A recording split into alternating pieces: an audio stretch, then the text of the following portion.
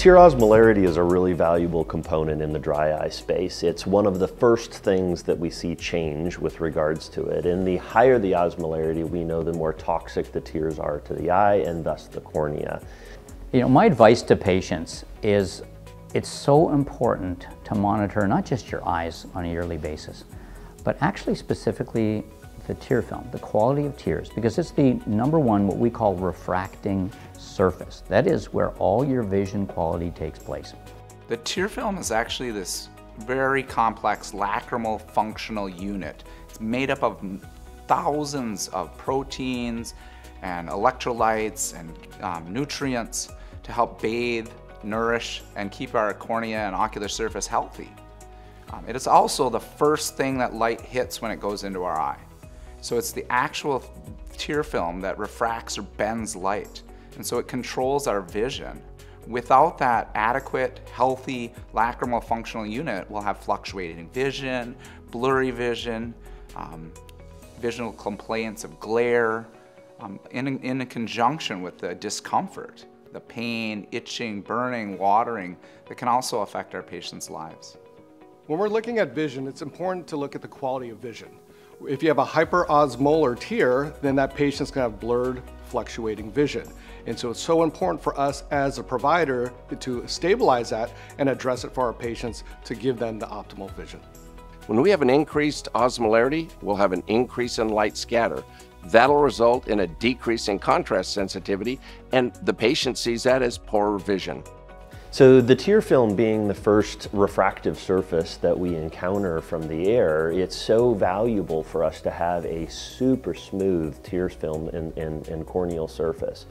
If that is affected, we can detect that with hyperosmolarity in our office. And if it is affecting the patient, it's going to disrupt the visual clarity that they have.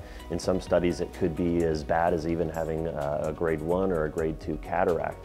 And that clarity of vision is something that patients from a refractive standpoint are really looking for. If they're going to spend, hundreds of dollars on a pair of glasses, or they're desiring to have comfortable and clear vision with a contact lens, if the osmolarity is disrupted, it means the tear film and the corneal is disrupted, and we're going to have a breakdown of the visual system.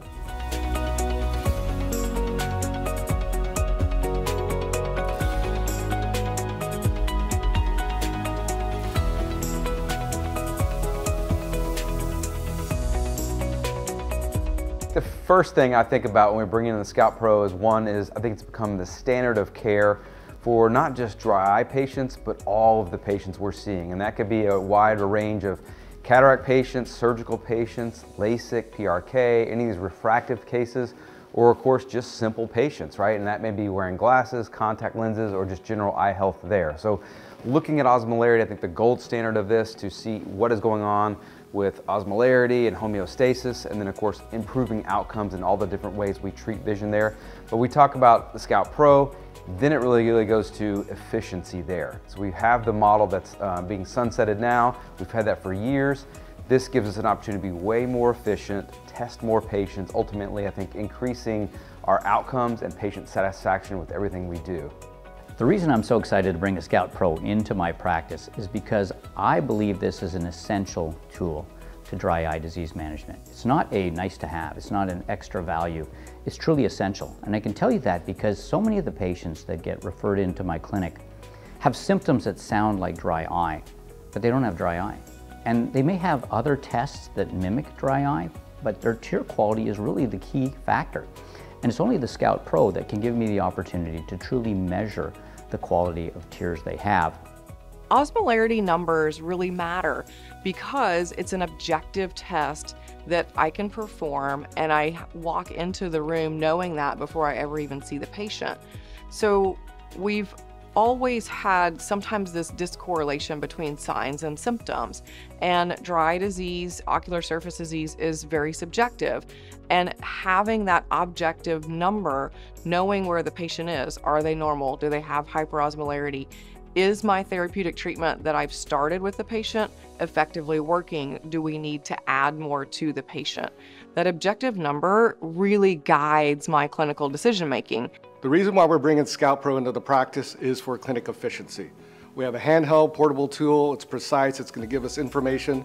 Our techs are very excited about it when they first started, and so we are very excited to bring it into our practice. I'd recommend colleagues think about incorporating ScoutPro into their practice because it's one of the key biomarkers in dry eye disease. I think sometimes you just don't know what you don't know. We don't see what we don't look for.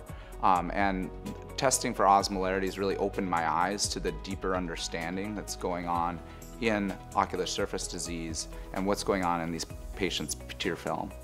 We're really looking forward to what's the most innovative and the best treatments and technologies that we can incorporate. We've always done that. So when it came to a diagnostic device going to its next level, we wanted to be first of class in our practice. And so looking for that usability of how we were going to be able to use it and help our patients, how we're going to be able to make efficiency better for our practice, and how we're going to make our staff's life a little bit better.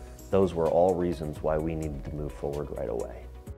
The impact on patient flow and on staff is tremendous because the staff had been accustomed to having to run back and forth to the rooms and then to the docking unit. It literally created collisions in the hallway. This has streamlined. The staff goes in, they take the measurements, they're out. It just expedites. I get to see the patients faster.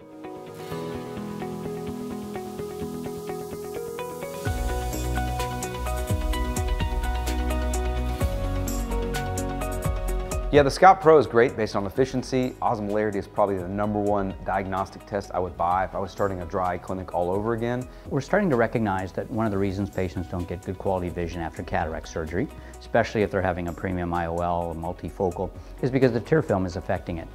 But we have to take it beyond that. I think it's also the primary reason why contact lens wear isn't successful, especially with presbyopic contact lenses, or even any. And I also believe it's the #1 reason for remakes in glasses, which is very expensive on a practice in terms of time, commitment, reputation, having to redo glasses multiple times. In our practice, we utilize ScoutPro to test for osmolarity when we're screening patients for concomitant dry eye disease in our surgical consultations, our refractive surgery procedures, just so we can better prepare our patients for the surgical experience that we're trying to deliver. I like the objective testing, and that combined with my slit lamp exam gives me a complete picture of what is going on with my patient so that I can best therapeutically treat them. So we see hyperosmolarity and osmolarity testing go from the dry, esoteric world to more of the mainstream clinic these days, right? And why is that? Well, it's in pursuit of the happy patient, good outcomes. We used to think of that as 20/20, but we know we have that smaller subset sometimes that is 20/20, but they're unhappy, 20 unhappy, right? Why is that? We know the literature now points to things like light scatter. So when you have a cornea that looks normal, there may be no staining, tear breakup time looks good. It's just something going on there, right? We have good IOLs these days. We don't have to worry about centration. When there's things going on with hyperosmolarity, we can catch that and identify things like light scatter that really help to pinpoint why some of these patients are unhappy, even though they're 20/20.